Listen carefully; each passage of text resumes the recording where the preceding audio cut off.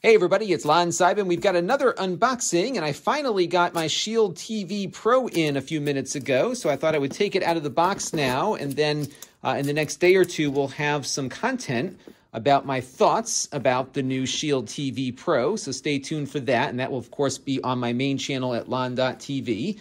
And I should mention as I'm unboxing this that I paid for this with my own funds, so all the opinions you're about to hear are my own. Nobody is paying for this unboxing, nor is anyone reviewing it or approving it before it gets uploaded.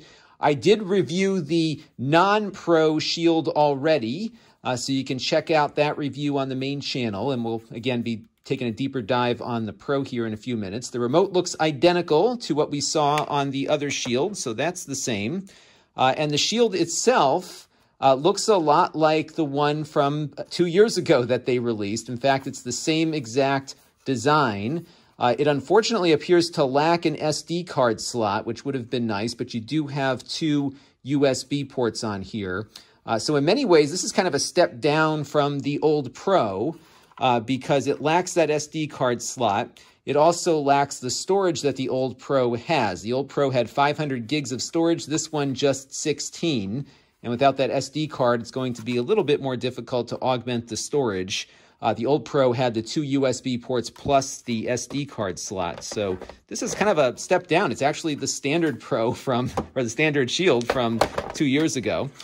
Inside the box here, we have the power brick, again, the same as before, and a quick start guide. And that looks to be about it. In fact, that spot there is empty, as it says there. So all in, it looks like it's more of the same.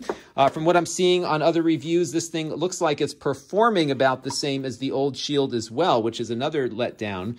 But I'll put it through my own tests and see if I come up with the same conclusion on this. So we'll have more on this very shortly, but my advice would be to you, as I've been playing around with the new Shield versus the old ones, that if you can get the old Shield with the game controller, it's going to be pretty much the same thing that you see here on the new Pro, and you'll have a controller that also has a headphone jack for private listening on it too. So more to come here. Stay tuned, and let me know what you'd like to see in the full review down in the comments section. And again, we'll have a full review at lon.tv very shortly, likely tomorrow or Saturday. Thanks a lot, and this is Lon Simon. This channel is brought to you by the lon.tv supporters, including gold-level supporters, the Four Guys with Quarters podcast, Chris Allegretta, Tom Albrecht, Brian Parker, and Kalyan Kumar. If you want to help the channel, you can by contributing as little as $1 a month.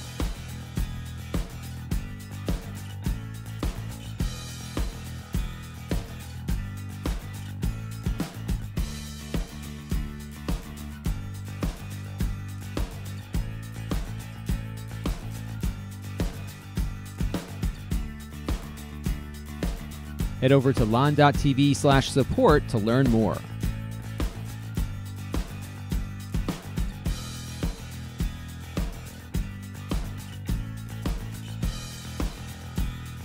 And don't forget to subscribe. Visit lon.tv/s.